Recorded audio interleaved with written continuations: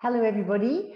My name's Mercer. I'm the CEO and the founder of the Governance Evaluator, and a very big welcome to everybody to our Governance Data Insights 2020 webinar. Today, I'm absolutely thrilled to be joined by some other really fantastic people who are from organisations that we have the privilege of partnering with. And I'd just like to introduce you to our expert guest panel today. So first of all, we have Joanne Morford. Joanne is the Director of Projects and Consulting at the Victorian Healthcare Association and is also the Executive Director of the Australian Centre for Healthcare Governance. So a really big welcome to you today, Joanne. We also have Brendan Moore, who is the Director of Member Services at our other partner, Leading Age Services Australia, and is also a convener with the Governance Evaluator with us. So too is Joanne.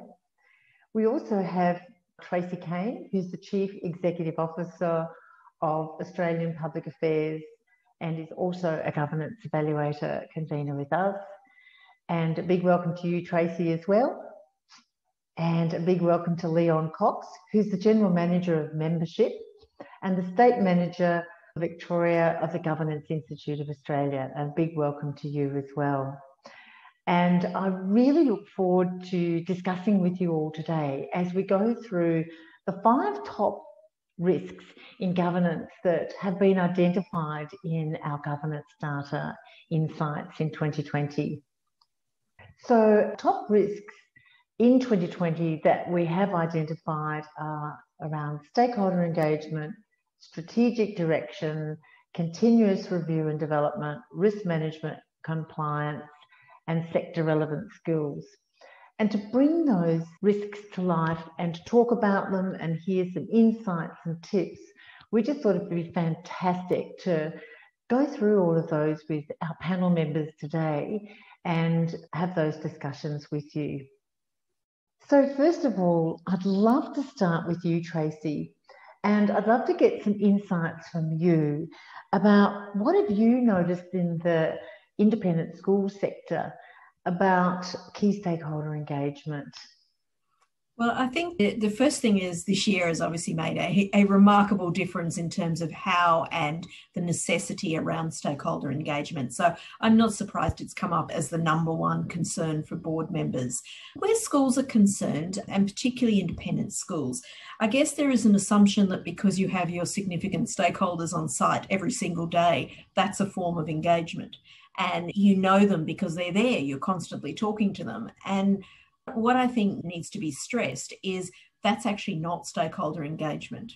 That's politeness, that's common courtesy, but it doesn't give you an insight into how your stakeholders are thinking about things, what's on the horizon, what are their priorities, what are they willing to give up for something else, what would it take to shift their views on the direction of the school or the organisation or a significant program, for instance. So I think one of the lessons for schools out of this year is that having them on site is not enough. You actually need that formal process. And of course, it became very, very stark for a number of schools when, of course, there was lockdown and no one's allowed on site. And all of a sudden, I have no way of testing. I have no way of knowing what people are thinking. I think that's really true. That's really interesting. And for you, Brendan, of course, your focus is aged care. What have you seen in relation to key stakeholder engagement in aged care and why it would be a top risk there? Yeah, so just building on a little bit of what Tracy just said, what we've experienced in aged care is a number of years of change where we've gone from having if you like, the government as the primary stakeholder, as the purchaser of the services from our industry, and a lot of regulatory changes driven the industry away from seeing the government as the primary stakeholder and therefore seeing the consumer, to Tracy's point, the consumer as your primary stakeholder. But it's not enough, as she says, just to expect that because they they are there every day, that is stakeholder engagement. I think we're seeing a real shift that's partly driven by regulatory reform to put the consumer at the centre, and boards are, if you like, grappling with that change. It's sort of been a slow creeping change over probably 3 years, but it's really now 1 year into a new set of quality standards that we're seeing some real separation and change in terms of how organisations are performing. And the other real big change that I think our industry has had to experience as a result to stakeholders is media. So aged care has not been an issue that the media has taken a great interest in up until about 2.5 years ago. And since then, it has been, I think most of my colleagues from the industry would describe it as being fairly relentless since then, with seemingly every day a new crisis story from aged care. And so boards have had that challenge around how do you productively engage with media when really they're just looking for the crisis story and the narrative to paint you as the bad guys. So that's, I suppose, the two really big shifts that I'm seeing from a director's perspective around stakeholder engagement and why it might be the top risk in aged care. That's incredible.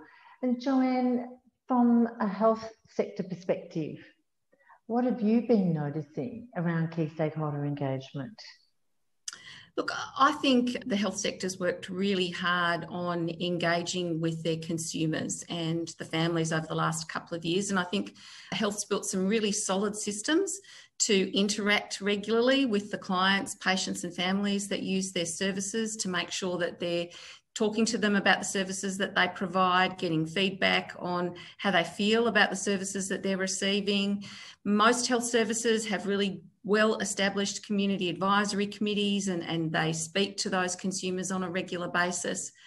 What I think is the missing piece in the health sector is looking beyond your consumers as key stakeholders.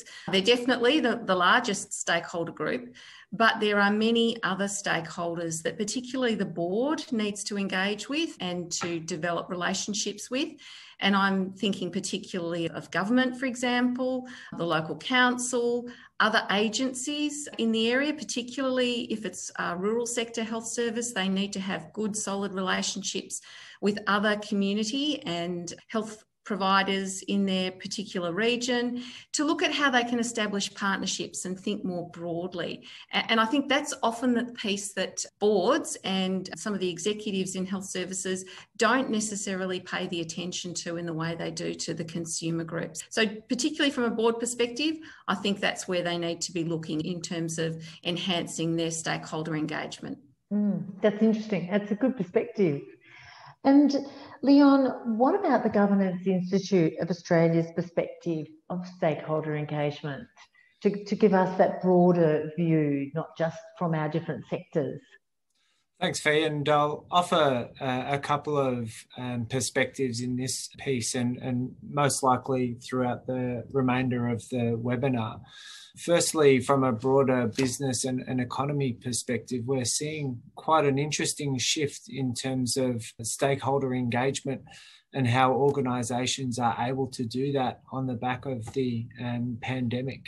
And in particular, one example is the rise of the virtual AGM and the fact that that virtual AGM has provided a new way of access for a variety of people, primarily for shareholders, but stakeholders as well, who are able to observe those AGMs and really get a deeper sense of what an entity is up to, what they're planning, and how their performance has been over the prior period. I think it's also quite interesting to watch because leading up to this point, attendance at AGMs was actually declining.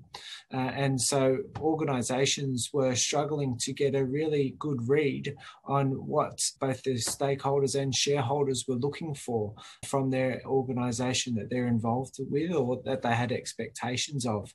So I see that as a really big upside in terms of how businesses are able to engage and getting much more information and more data, whether it's a good thing or not for the chair and some of the curly questions that come through to the chair during the meeting, I suppose that's dependent on the meeting itself. And from an association standpoint, talking a little bit around what Governance Institute has been up to this year, it's created an opportunity to hold regular virtual town hall meetings. And so that gives us opportunity to engage with our members and constituents on a more regular basis, and gives our members direct access to the likes of our president and CEO. So whilst it's been different, I would say there are some real positives coming through from 2020. Leon, thank you. And look, it's really interesting because one of our guests has actually asked about the notion of stakeholders actually sitting on the board as a way of making sure they're engaged.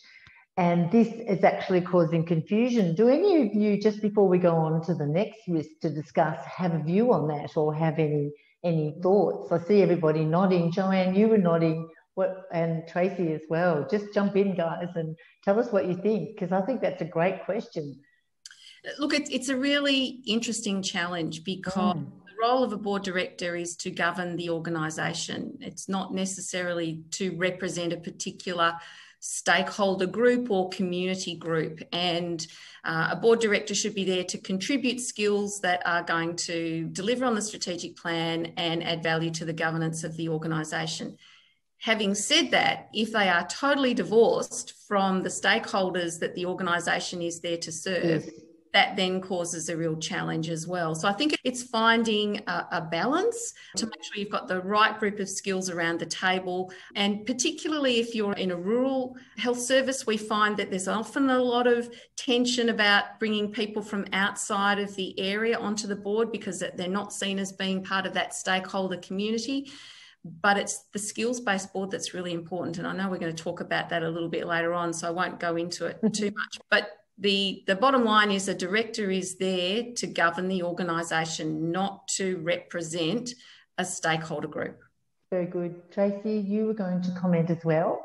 Really, really echoing what's just been said. That unless you have a representative model, everybody must park that at the door. And I think there is a danger in assuming one person from a community speaks on behalf of that community, and increasingly there's no consistency between a stakeholder group. Just because you happen to be a parent at a school or a student at a school, it doesn't mean that the kindergarten one thinks the same as the year 12 one. And I think there is a real danger of the idea of we'll have one stakeholder on our board and therefore we represent all views. It just doesn't work that way. No, I think that's really wise. I think that's great feedback. Thank you. And also a great question.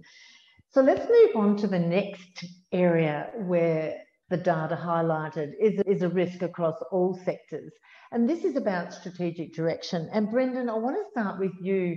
When I think about all your experience and work in aged care through LASER, through all of your convening and consulting, talk to me about strategy in aged care and what are some of the issues you've identified?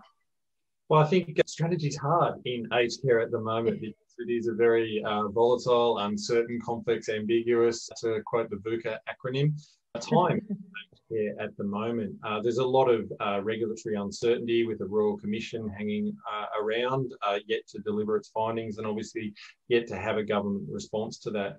So it is very difficult to set strategy in the absence of clear signalling from government when you are effectively an outsourced service delivery arm of government policy. Not entirely, it must be said. So there is scope for boards to set strategic direction. And so I suppose a point I would make here is that this is an area that we are starting to see divergence emerge. We are starting to see the organisations with good boards that are setting strategic direction, that are, shall we say, controlling their destiny in some respects. They're separating themselves as high-performing organisations. They do have a really clear sense of their strategy and purpose around the future. And that's a point I think we'll see more and more divergence. Without a strategy, you effectively have no plan to go anywhere, and that's quite self-determining. The other point around strategy at the moment is just how challenging it has been for 2020. I think we've got to the second question before I mentioned COVID. And so it's been a difficult year all round for boards. And so with COVID around and a number of other factors, there's been a lot more dropping down into the operational matters and the expression of getting sucked into the weeds. And so sometimes that can be comfortable for boards and they don't mind going there, so they're happy to stay there. But that's not where boards should be operating. They should be very much focused on creating value for that company for the future. So that's just a quick snapshot from the aged care side of things. Thanks, Brendan. That's really good. And Joanne, for you, with all of your work through VHA across the health sector, working with all the boards, what are you finding this year around strategy, which makes it a bit of a risk? Exactly, as Brendan said, because of course the pandemic has been the biggest disruptor in the health service arena that I think we've ever seen in anyone's lifetime. And it's been exceedingly busy, very demanding for health services. They've had to change the way they care for people, change the way they deliver their health services in a very short space of time. And I think boards have been, understandably, very preoccupied with supporting the organisations through those operational challenges. And I certainly know from my own experience on the boards that I'm on, but also from the organisations that I'm involved in, everybody is really busy just making the wheels turn. But now that we're starting to come out of that, I think it's really important that as board directors, we look up and around and understand the change that COVID-19 has created in our environment and what that means to our strategic intentions. You know, all of us for 2020, I had a whole lot of plans this year and none of them have come to fruition. And I'm going to have to really change my plans for next year because it's going to be different. And it's exactly the same at an organisation level. All of the things that we had planned to achieve have been disrupted or changed or shifted sideways because of the impact of COVID. And I think it's really important that board directors have those conversations about their strategy. You know, is it still relevant given the substantial change that we've experienced? Is it still relevant? If it is, what needs to be adapted to cope in this new world that we're living in? COVID is not going away. It is going to be here for all time to come. Yes, we'll get it under control with a vaccine, but that's not going to happen overnight. So what does that mean to our strategic intent and how do we adapt going forward? And I think that's the real challenge for the boards because they've got to balance that sort of keeping things operationally above the surface, but also thinking long-term about the strategy. And particularly in these times, the executive and the CEO are so busy just keeping the wheels turning and the lights on, they don't have time to be thinking about that strategy. That's really the board's role. And they need to make sure that they've got the time, the headspace, and they're looking around and understanding the impact of this disruptive change on their world to think about how that needs to move in their strategy. That's really true. And Tracy, from your perspective with all of the independent schools you're working with, what's happening with strategy there that's helpful for us to know about this year? Look, I think a little bit from Brendan and a little bit from Joanne. The interesting thing about particularly independent schools is historically strategic direction has been a sort of combination of, well, we have to do it for compliance to maintain our registration, or we have a program of transitioning to the IB, of growing our school population, or of a building program. And strategic direction has always been linked with an activity. And I think one of the real lessons out of COVID is very few schools were sitting back and saying, what are the trends in education? What's changing? What's different? And how do we position ourselves to capture that broader environment? And it's funny, one of the big impacts of COVID on schools was this transition to online environments. And all of a sudden, you're starting to see the high-performing boards ask the question around, well, what does that mean? It's no replacement for face-to-face, but going forward, when can we use that? Obviously, technology is a big disruptor in terms of the massive growth in online assessments, for instance, and online academic competitions. How are we positioned to do that? So I think it will be very interesting for schools emerging out of COVID not to focus on what was the lesson we learned about a pandemic and around a responding to a health crisis, but what did we learn about ourselves and what did we learn about the opportunities and how can we embed them going forward? That's really good. So it looks to me like COVID actually has brought some opportunities with it. And it sounds like it's the job of the boards now to really think about what those opportunities are. That's really interesting. The next area that I wanted to ask you all about that is a risk that's identified as well is the notion of ongoing or continuous review and development. And what we mean by that is it's actually about the ongoing review and development of the boards and the directors themselves. And Leon, I'm really interested in hearing the Governance Institute perspective on this, and given all the work that you do, why do you think that this is one of the top areas in 2020 that's come up as a risk? Thank you, Fia. I'll continue on some of the themes that our fellow panelists have touched on. And why it's an ongoing risk is that the current environment, or what we've experienced since March, has thrown up a different way of thinking or a different way of needing to operate. And we've spoken about the fact that boards have been spending quite a lot of time in the management of the business. And I think looking at where Governance Institute sees value from a whole of organisation perspective is really coming back to the fundamentals and starting off with having a really close and deep look at what the purpose is of the entity. What's their cause? What's their meaning? And why do they exist?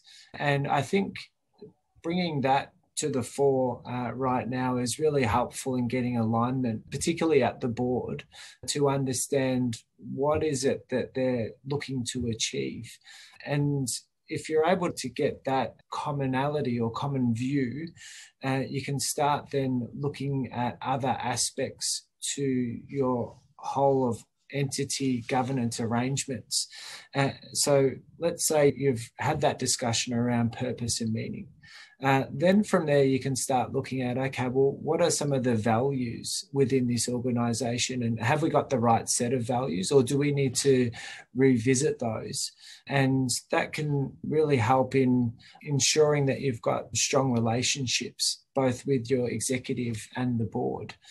Once that piece has been undertaken and you're feeling comfortable with that, you can move on to things like your strategic initiatives and your objectives, and then start looking into some of the core areas of work that need to be pursued.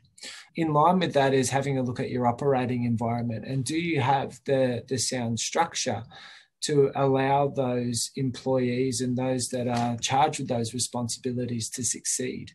And then from there, you start getting into that next layer of oversight. And that's looking at things like performance indicators, accountabilities, risk and assurance. And are you getting that comfort that you've got all of those ducks lined up in a row in the work that's being done, contributing to your strategic initiatives with the right value set. And that's really then driving you towards obtaining your objective.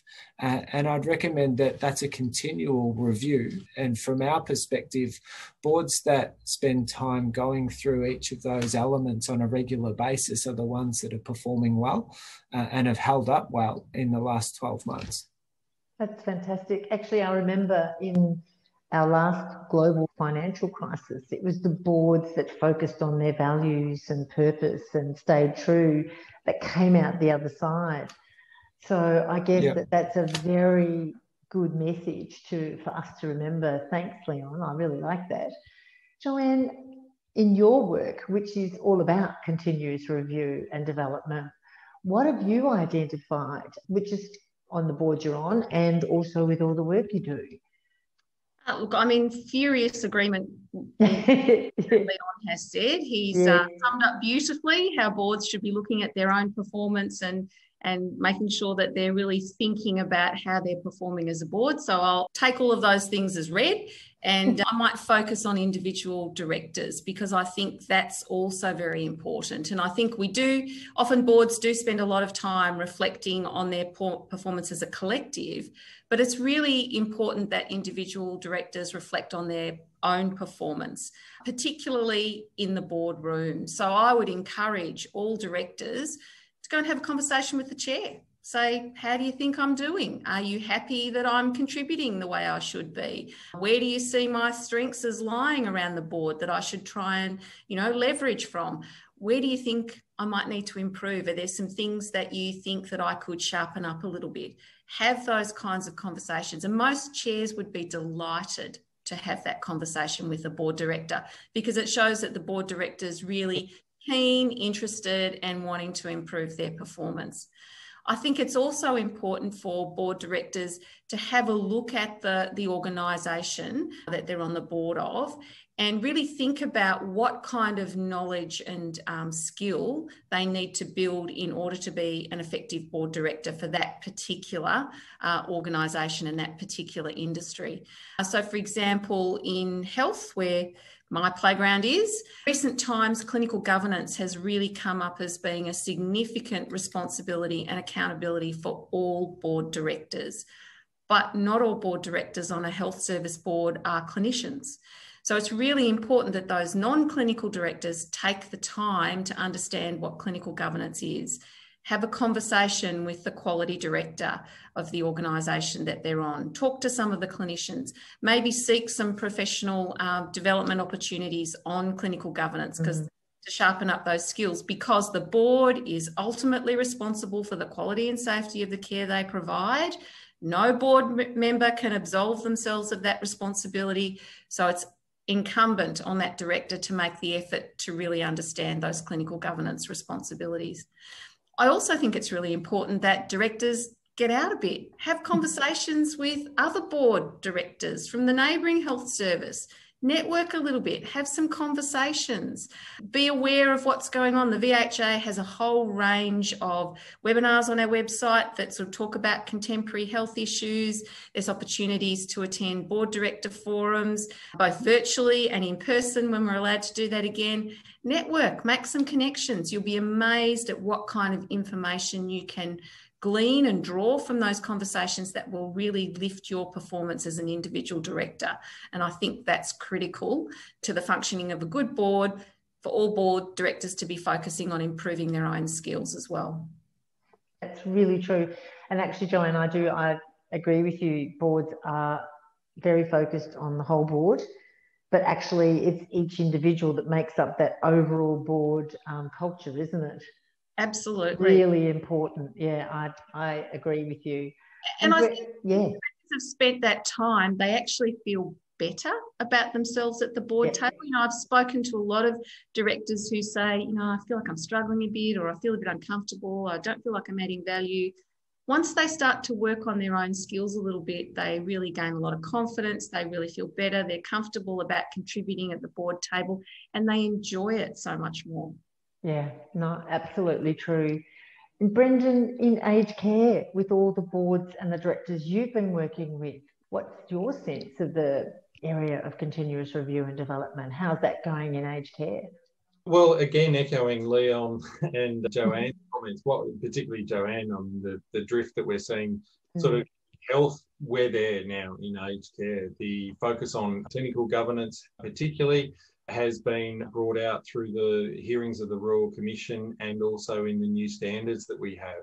And that's a real challenge, because there is an expectation that directors at least have some ability to engage with the content that's coming to them around clinical governance. Can they interpret the information? Can they make sense of it? Can they then make a decision off the back of that information that is then cascaded throughout the organisation? So that's a bit of a challenge, and particularly when you have primarily not-for-profits operating within aged care, you often have community-based boards or multicultural, Aboriginal-specific organisations. Sometimes a specific community might be served by an organisation. So drawing the director talent from that particular population, that has all of those skill sets that you need is quite challenging at times for those organisations. And just a quick rattle through of some of the professions that we've encountered that are directors on aged care organisations. You're looking at people who run the local lawnmower shop, music repair shop, the butcher. They're not professions where you would think, clinical governance, yes, you could identify the top 5 risks when the regulator comes and does their audit, and you're put on the spot around your directorship and oversight responsibilities of that organisation. So I think the other thing, just to pick up on the review side of things, aged care has had a culture within its management of continuous review and development.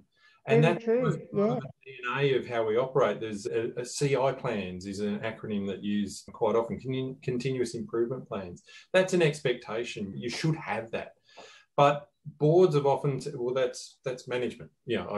That's what we expect you to have, but it's not being felt at their level. So pleasingly, we are starting to see a lot more organisations engage with the need to improve as a board because of the multitude of issues that they are grappling with. And part of that is developing existing directors, but also some of the stuff we've been talking about already around community engagement, stakeholders, media management. We haven't covered technology, but those kind of issues, new areas for our industry that they're saying we need some director talent in those areas. Really, that's very true.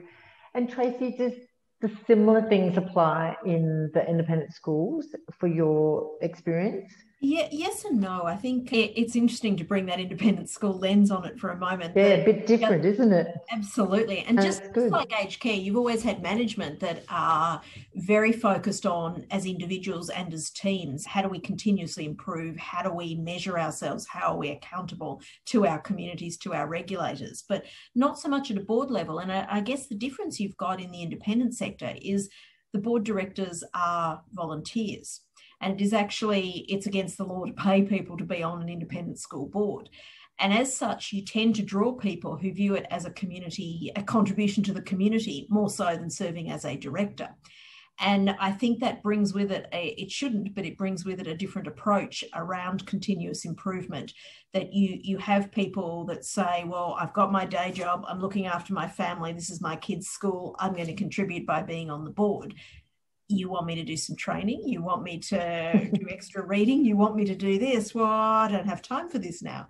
And so it's actually been a real challenge on independent boards to actually get that engagement from some of the directors in order to have continuous improvement. And a couple of the states have recognised that, and they've actually brought in a certain block of mandatory training for directors of independent school boards, recognising that in order to be eligible, you need to do, and it's not a lot, it's 6 or 7 hours a year, but it is enough to actually start the process and start asking your questions and shift that attitude from a community contribution to a professional board member.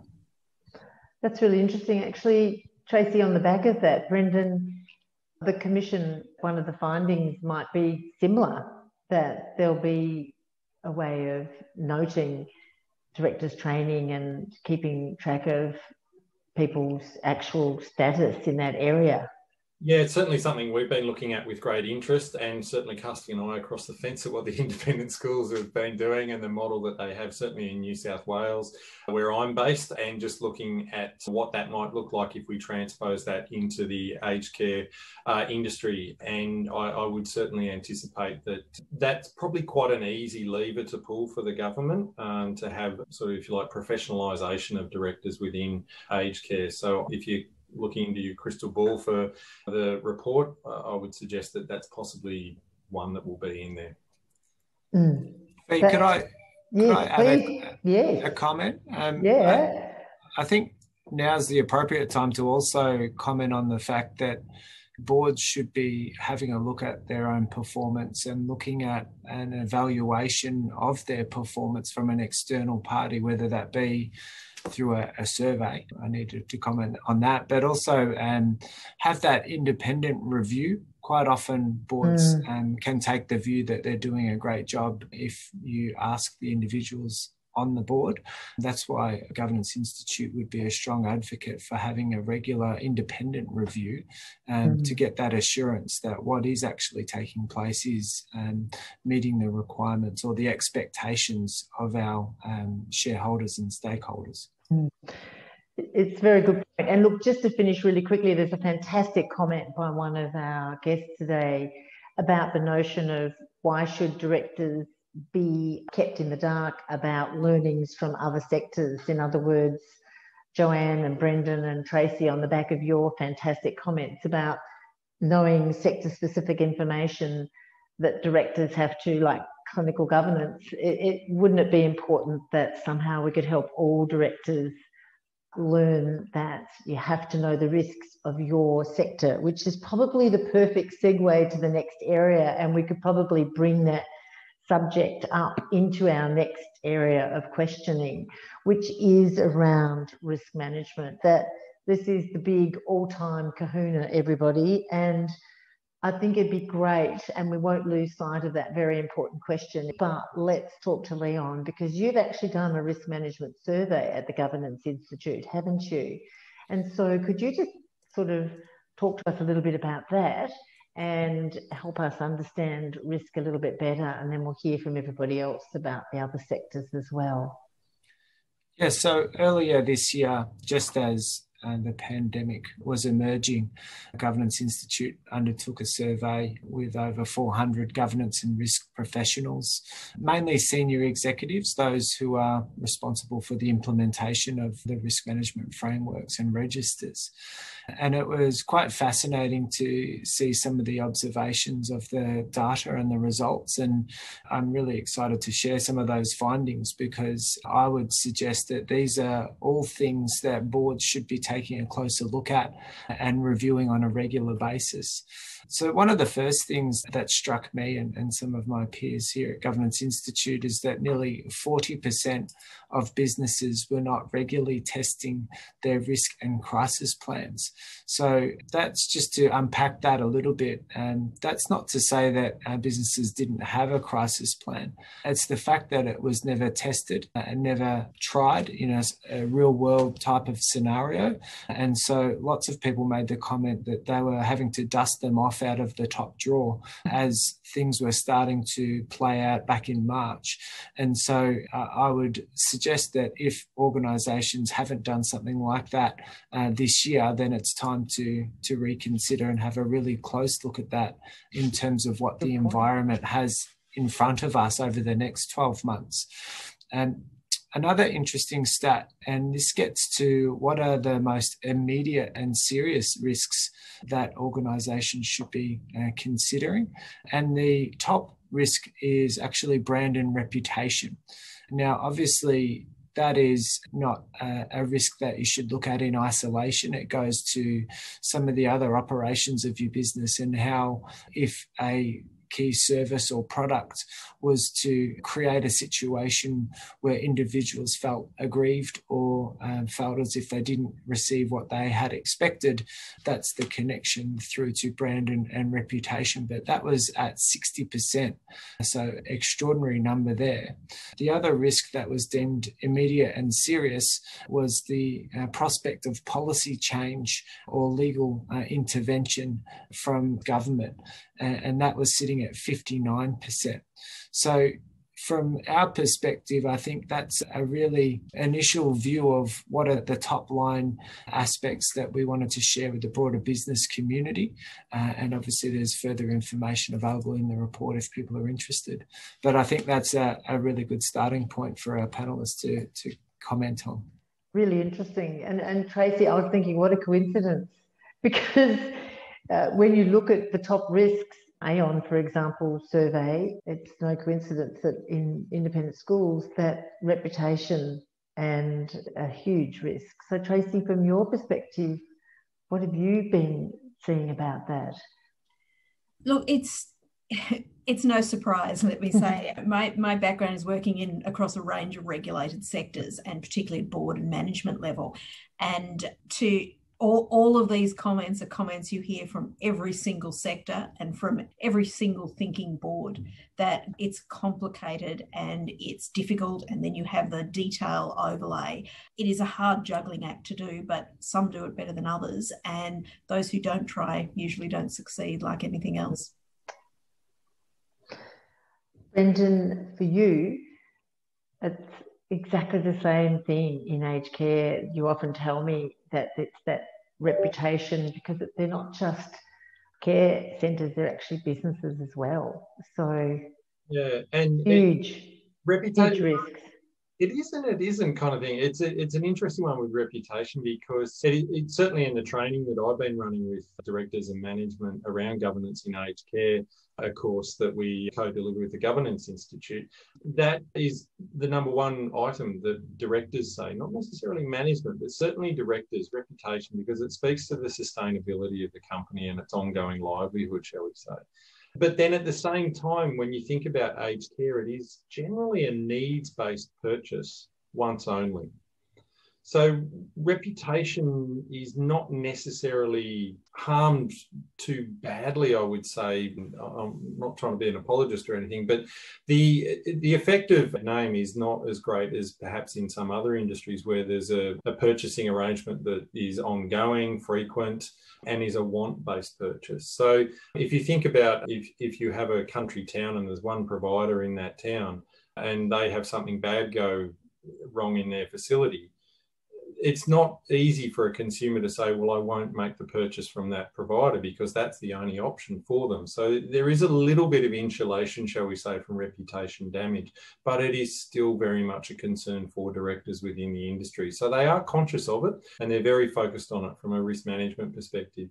And if you can quote a CEO from another industry at another Royal Commission, the National Australia Bank CEO said reputation was like a tortoise to arrive and a hare to depart. So it is that sort of slow grinding, shoulder to the wheel kind of model. But then once it goes, it is in free fall and it is really hard to arrest and get back. So it is certainly something on people's radar. That's why it's in your top 5.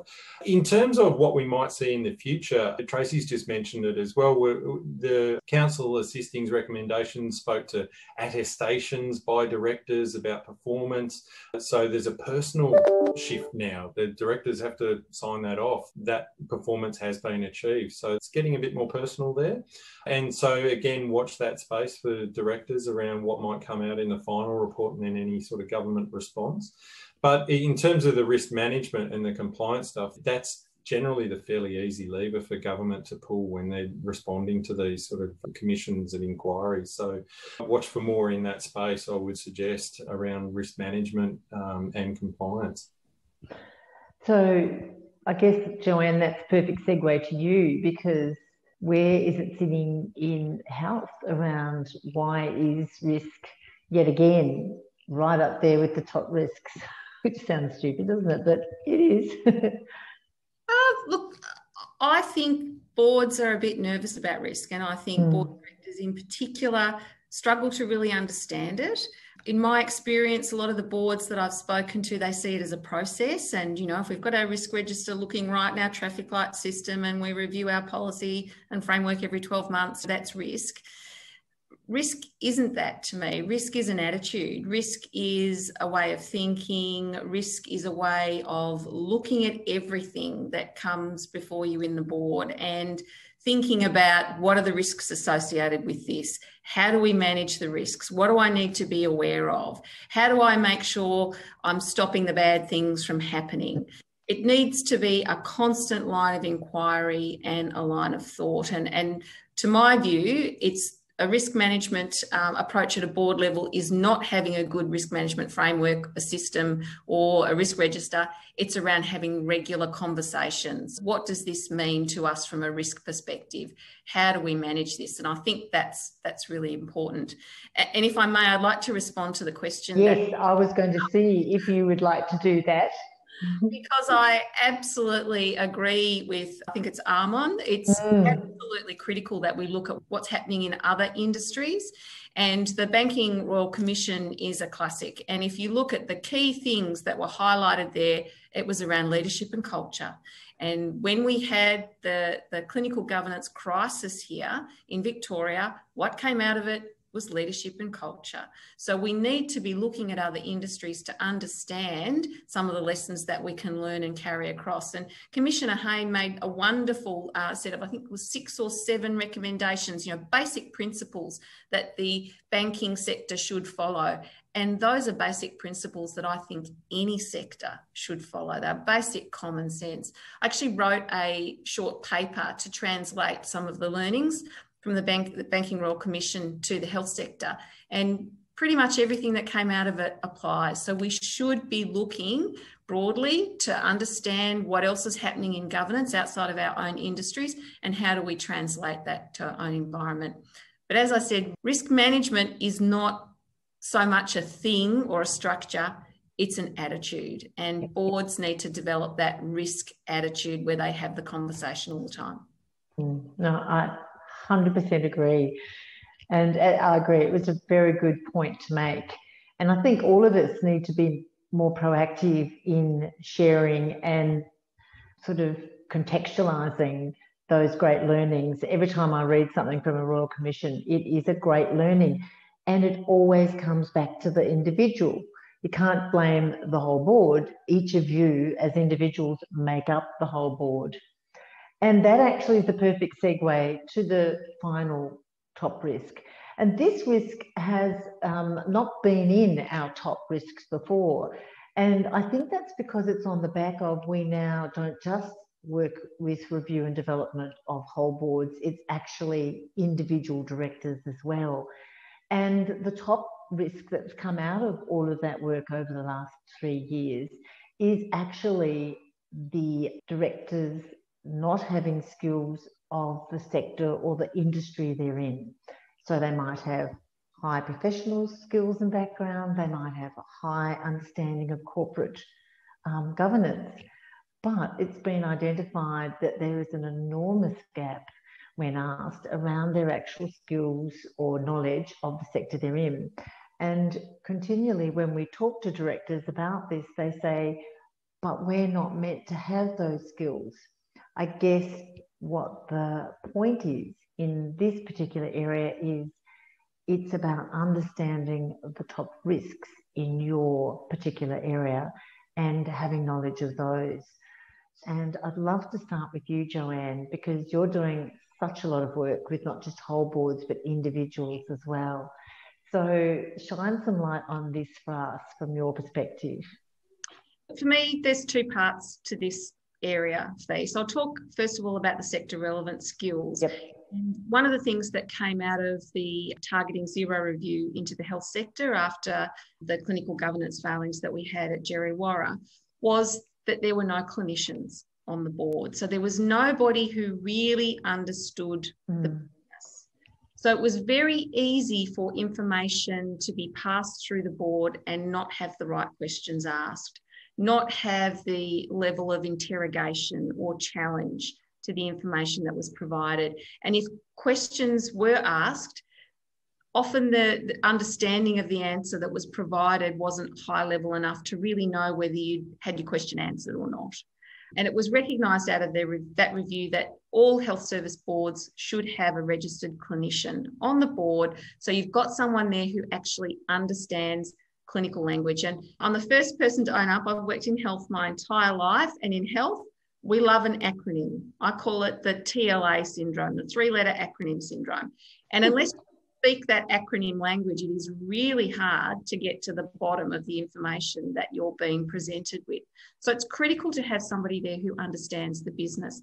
But that doesn't absolve other board members from making efforts to understand the business as well. Just because you're, as I said earlier, not a clinician on the board, that doesn't mean that you aren't also accountable for the quality and safety of the healthcare that's provided. So it's really important that other members of the board develop relevant sector skills, that they get to know the business, they understand how it works, they understand what the key risks are in that particular industry, they understand the drivers and the levers for that business, so that they can also interrogate, ask the right questions, challenge information, seek further information on issues of concern. So whilst it's really important to have somebody on the board that does have very specific industry skills, relevant sector skills, I think it's also imperative that other board directors develop their own knowledge and understanding of the sector as well, so that they can use their other skills, whether they're an accountant, lawyer, somebody with HR, whatever, they can use those skills appropriately within that particular segment of the sector. I think that's really important. Thanks, Joanne. And Tracy, I'm interested in independent schools. Does this apply as well? Is this your discovery as well? Yes, to some extent. I think schools really benefit from a diverse range of skills and particularly that came out as we were watching schools through COVID, to have somebody sitting on a board and saying, well, look, I work at a multinational and over there in whatever country, our people are not traveling anymore. Well, I work in HR and this is what we're finding. And so because schools are, particularly the large schools, really, really complicated enterprises, having that perspective from a number of different sectors and a number of different levels within those sectors has actually been a real benefit to schools. I think where the challenge is that you're right, Joanne's absolutely right, that sometimes the right questions are not asked or the right answer is not given and nobody knows the right answer is not given. And I think that is increasingly an issue, particularly if you've got a very dominant principal, because remember in schools there is a real distinction between the governance and the management, and the management has many TLAs and the management has a jargon and a focus all of its own. So not having anybody on the board to understand that can actually be a challenge, and I suspect a really important challenge going forward that has to be grappled with, because how do you look at the impact of technology on education if you only understand half the question? And I think that's going to be the real challenge for boards going forward. I agree. And Brendan, from an aged care perspective, is this a big issue as well? Yeah, echo what Joanne's been saying, particularly around, as I was saying before, this drift into aged care with the Royal Commission very much saying core business for you is looking after the clinical deterioration of older people who are frail with multiple complex conditions. So you've got to have some level of insight and understanding clinical governance and the information that is being presented to you. Even if you are in those professions I was rattling off before, and you can add plumbers and grain silo operators that we've come across as well, you've got to have some ability to ask the right kind of questions. And when Joanne was talking, I couldn't help but mentally drift off to that famous episode, first episode of Yes Minister, where the minister arrives. He says he recalls Sir Humphrey from a previous estimates hearing and thank you for answering all of his questions. And Sir Humphrey says, well, I'm glad you thought so, Minister. Because the questions actually do need to be answered, not in a Sir Humphrey way. That doesn't help good governance if you are not answering the questions from a management perspective. But you've also got to have good questions to be asked of management. And that's one of the things I've been focusing on in the training that I've been delivering is equipping directors to be able to ask better questions, to cut through the TLAs, and also hold management to account for what they are producing as management and ensuring that things are done in the manner in which you expect them to be done. The other thing I'd just sort of like to add, I suppose, is that it can be a little bit confronting sometimes for CEOs to have someone with a bit of inside information. And so that's a little bit of a difficult one for management when they're often charged with, can you find us a new director? And it's put on the management to go and find people for the nominations committee. So that can be difficult. But I think as a CEO, you should be courageous enough, there's another Sir Humphrey expression, but courageous enough to have an insider that will actually support what you're trying to do. Because what we see in aged care also is sometimes boards just don't know. And so the CEO is actually sort of hitting those roadblocks on the board because they just don't know what decision to make with the information being presented to them because they lack the insight from a sector specific knowledge base. I suppose just a positive to end on is just the number of laser staff, my colleagues who are directors not always of aged care organisations, but we are starting to be approached by aged care organisations. Can you please be on our board? Because they know they don't have this sector insight, and we're kind of independent, but we'll certainly act in their best interest, both from an association perspective, but also as a director on the board. That's really good. I know that does work with you too, Joanne, which is terrific. It's a positive conflict. Leon, what about you? Really brief comment. If I was on a board and someone asked me about getting sector relevant skills, I'd probably refer the individual asking the question to Section 9 of the Corporations Act, where it refers to duty of care and diligence. And that's where it's reasonable to expect a director to have an understanding of their obligations for the entity that they're responsible for. So if they're on a board of an aged care facility, even if they are a musical repair person, I think it'd be reasonable to expect that they understood the sector that they operated within. So I think that's probably all I've got to say on that one. That's really helpful, Leon. I think everyone's going to be looking that up right now. In fact, I just wrote that down. So thank you so much for all your insights. Let's finish with a tip from each of you, because this has been the most wonderful conversation today. Brendan.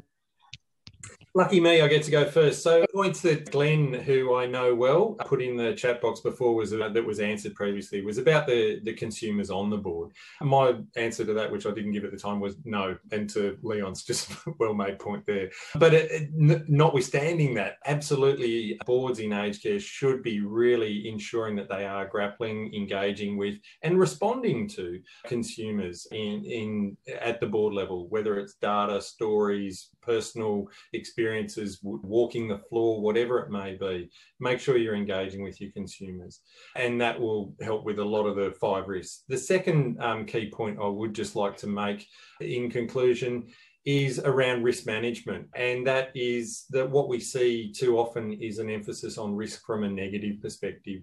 So to the points around strategy as well, is to see risk in an opportunity side of things, a positive. It is the effect of uncertainty on objectives.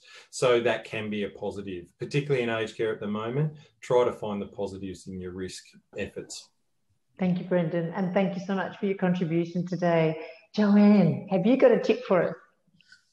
Look, this must be because I was a speech pathologist in a previous life, but I think that boards need to have conversations. I get very concerned, and one of the things that worries me about our virtual board environment at the moment is boards aren't having conversations with each other.